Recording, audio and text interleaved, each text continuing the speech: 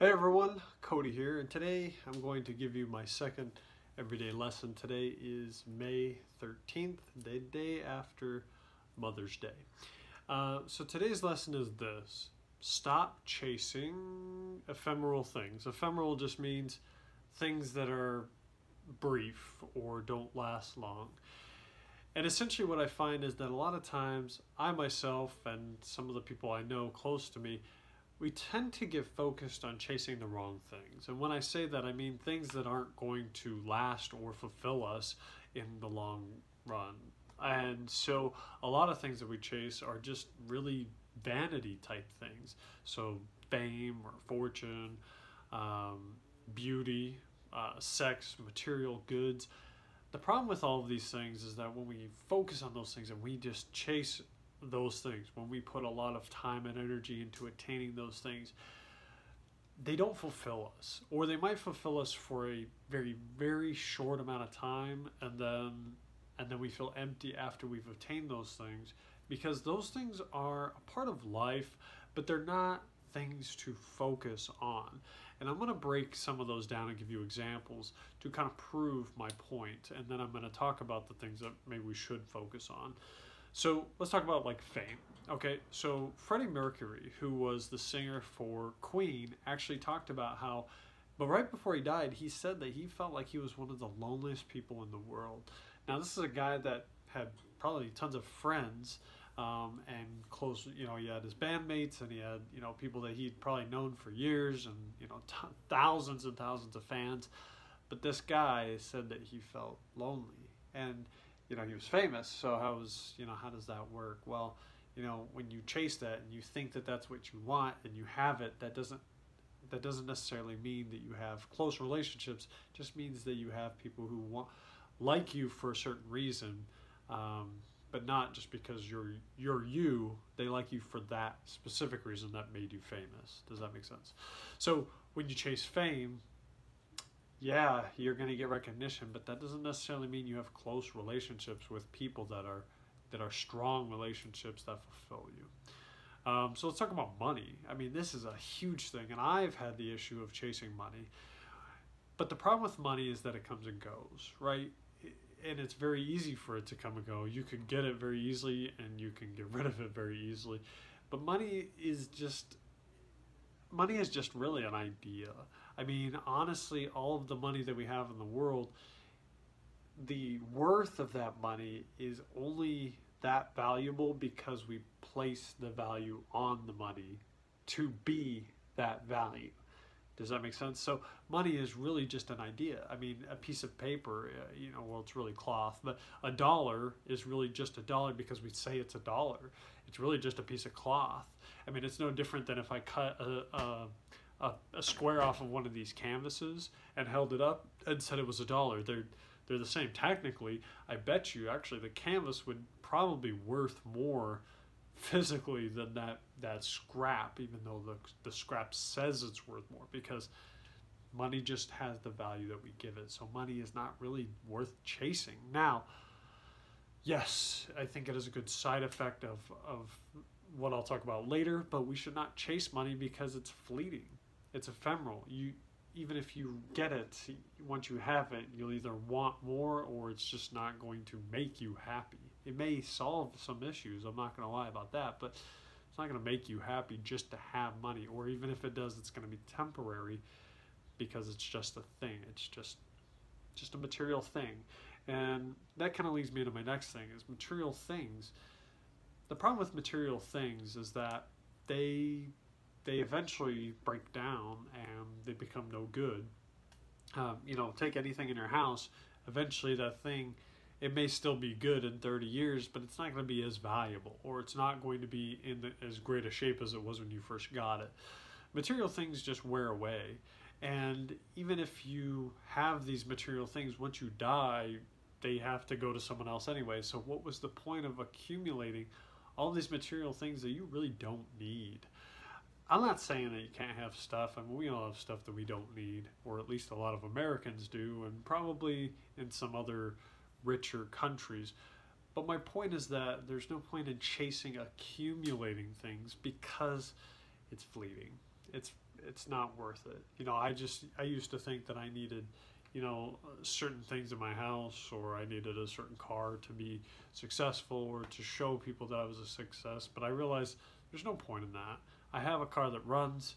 I'm grateful for that. You know, an Addy of Gratty, or attitude of gratitude, if you watched yesterday's video. Now let's talk about two other quick things, and I'll move on.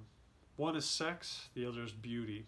There's really no point in chasing sex. Sex, I really hate that sex is oversold in the media, because yes, sex is a great thing, and it's a beautiful thing, and it's great that, you know, God gave us that as something to share, as intimacy between other people.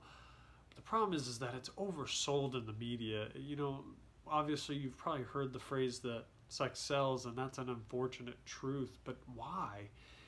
It's something that is over in a few minutes. There's anticipation of the thing, but the thing is over just shortly, very quickly, even if you make it last long. I'm not going to go into that argument. It doesn't really matter, because it's fleeting. Once that feeling passes, then you just feel empty, and then you go and chase it again, and then it passes, and then you chase it again, and then it passes. It's just a thing.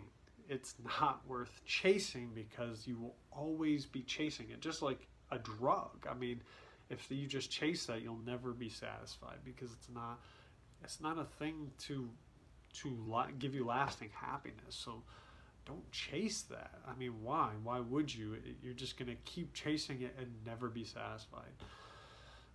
So last thing is beauty. And again, these are just examples, but beauty is fleeting. And the Bible even says that beauty is fleeting, because, I mean, look, as great as you might look when you're younger, over time that's just going to go away. And yes, there's a lot of things you can do to kind of maintain that, but you're really just lying to yourself, and you're lying to everyone else that you're better than the aging process. But God made us finite. I mean, he gave us a certain amount of time on this earth for a reason. I mean, we're not meant to be here our entire lives. I don't care what you believe about the afterlife. We're not meant to be here forever. We're given a certain amount of time, each person, to do something with that thing, which is what I'm going to get to in just a second. So, but point out of all this is, stop chasing ephemeral things. Stop chasing things that aren't going to fulfill you and give you a lasting, a sense of satisfaction. There's no point in it. So what would I suggest that you do chase? Well, there's a couple of things. The first would be meaningful work. So a lot of us are unhappy in the jobs that we work. I really like the job I'm at now, but the job I was at before this, I just was super unhappy because of the type of work that it was. And I just felt like I wasn't getting anywhere with the work that I was doing. I was doing tech support in a call center, and I felt like at the end of the day, I had not accomplished anything. So it felt meaningless to me. And yes, I was talking to people, and I was, you know, making people happy and stuff like that, because I really cared. But I just felt like I wasn't getting anywhere. And now with this work that I'm doing, I actually feel like I'm actually doing something with my time, and I enjoy it. So the work is meaningful. And I think a lot of people, they hate their jobs, and they think, oh, I got to go start my own business, or I got to go, you know, I got to go do this, or I got to just quit my job and stuff like that. But I'm not saying you can't quit your job. My point is that I think it's just that maybe you're not doing meaningful work. Maybe you're not doing something that is fulfilling you, because you don't feel like it's making a difference in your life or someone else's life. So that's what I would suggest. One thing is meaningful work. The second is life's purpose. You know, really, I think every person at one point in their life kind of says, what am I here for? What am I on earth to do? And I think that's a great question. I think that's a common question. There is a great book by Rick Warren called What on Earth Am I Here For, I think. There's another version of that called The Purpose-Driven Life. These are God-centered books, so I'm just going to let you know. But the book is really good, and I've read it, and it opened up a lot of ideas to me. So I'm just going to throw that out there. You don't have to read it, just a suggestion. But my point is that find a life's purpose, or at least some aspect of your life that you can kind of live out that is going to make a difference in your life, or the life of others. And that is kind of the third thing I wanted to address is, finding something that can benefit others. A lot of times we're so busy and so focused on ourselves that we're not thinking about the things that might help someone else. We don't spend any time, volunteering somewhere, or we don't spend any time helping other people, or we don't spend any time just doing something outside of our own interests. And what I've found is that when I serve other people, I get a sense of fulfillment that I don't get by doing things for myself. When I serve other people, I feel like I'm actually making a difference. One time we did this food basket giveaway at our church where we were giving people baskets of food for Thanksgiving, and I swear to you, I cried giving those people food because I felt like I was making a difference in people's lives. These people couldn't afford Thanksgiving dinner, and we were giving them the whole meal to feed at least 6 people.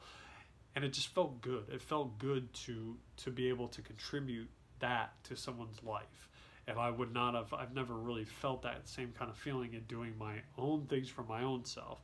But when you see the changes that, doing something else for someone else can make, it just changes everything. So maybe it's that. The last thing I would say is your legacy. Focus on how can you leave a legacy behind. How can you leave some kind of mark on the world, positive, that's going to live on past you. Look, once we're all dead, we're going to be forgotten. After Michael Jackson died, a few days later, everybody kind of moved on. Like for the first, I'd say probably 2 or 3 days, people were still talking about it. By about the 4th day, everybody moved on. Obviously that kind of thing, major events like that, when people die, people talk about it for a few days. But then after about the 3rd day, everybody's kind of moved on. There's, it's because once you're dead, you're dead. There's not really anything else to do.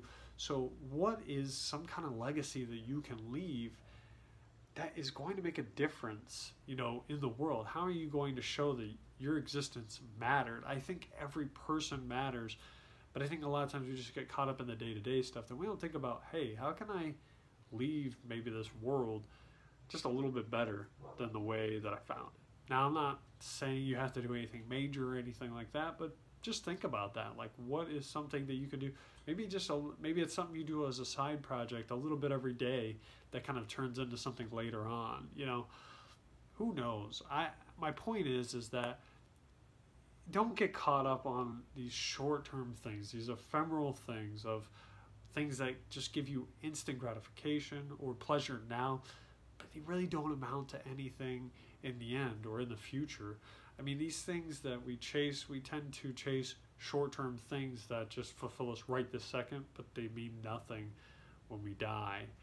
I would also argue that as a thing to kind of focus on, if you're religious, then focus on getting closer to whatever it is you believe. I mean, I'm a Christian, so I focus on my relationship with God because that matters to me. And I know that if I die, and that is the eternity for me, is, there is an afterlife, well, then I would probably want to know more about that God that I believe in, so that when it gets to that point, I have some idea of that. But even if you don't, some of these ideas that I've given you to focus on, things like legacy or finding meaningful work, so that you spend so much time at work, you may as well do something that you enjoy. It doesn't have to be your own business, but just do something that brings you some kind of joy, or doing something for others. Like, just focus on these long-term things instead of these short-term things, because these short-term things will only bring you happiness in the short term, not in the long term. And I think that you'll find that you will be a much more fulfilled person. Maybe not happy all the time, but more fulfilled, like you're actually doing something with your life. So hopefully, I know this was a little long, I apologize, but I thank you for watching. Hopefully this video made some kind of sense, or made, just one point stuck out. That's all I've got. I will catch you guys in another video. Take care. Bye, guys.